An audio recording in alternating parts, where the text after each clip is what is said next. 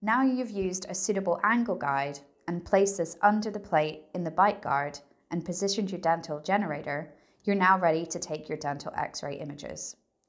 Using the handheld remote, this is where you can select your exposure settings.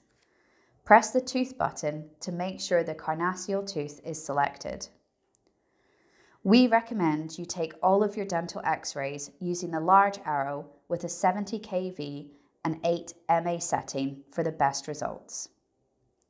The time of exposure is shown along the bottom of the handset. Use the up and down arrow to change this. When happy with your selected settings and ready to take an exposure, press the yellow exposure button.